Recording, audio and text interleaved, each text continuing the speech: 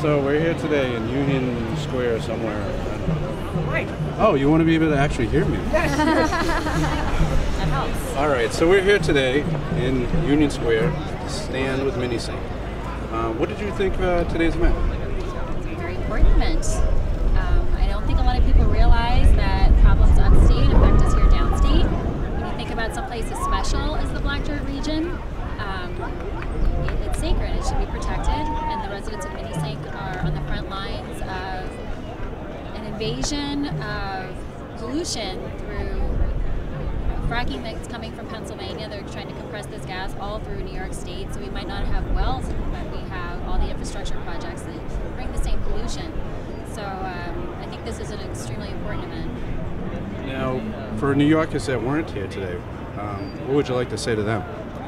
I saw a great sign today. It said KNOW, no food, no farms, and then NO, no food, no farms, or no farms, no food.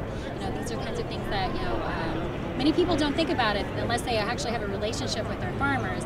If you shop at local farmers markets and you know your farmers, you meet your farmers, you have a great idea where your food comes from, how close it can be to you. It might be different for those kinds of people. They might have an understanding about how significant it is to protect farms, but if you have such a distance from the land, understanding our significance in relationship to the land, I think that that's something that people need to kind of have an epiphany about, because as much as we like to think that we're separate from these things, we're not at all. And there were a lot of good points made today about the dairy industry, pollution that gets into the cows, that gets into the milk, that gets into the children, and these are things that I think are completely unacceptable. As a mother, as a consumer, as a citizen of New York, I just think it's unacceptable. Just like Craig Stevens says, we're all connected. Absolutely, everything is connected. You think about it, it's like big industries of any kind that are able to roll over the little people, or think they're able to roll over the little people. There's a corruption that comes along with that, and the antidote to that is, to bring things back into local communities where you have to actually face and interact with the people that you're serving as a customer, as a consumer, and as a business owner.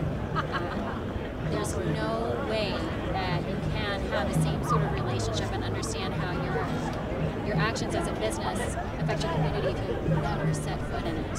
So I think that what I hope for is that there's a revolution of smaller things coming more into the front lines, and businesses can go back to serving the communities where they live, and business owners are connected to the communities where they live, and when that is reality, things like this will never be allowed to happen. Thank you. Anything else you'd like to say?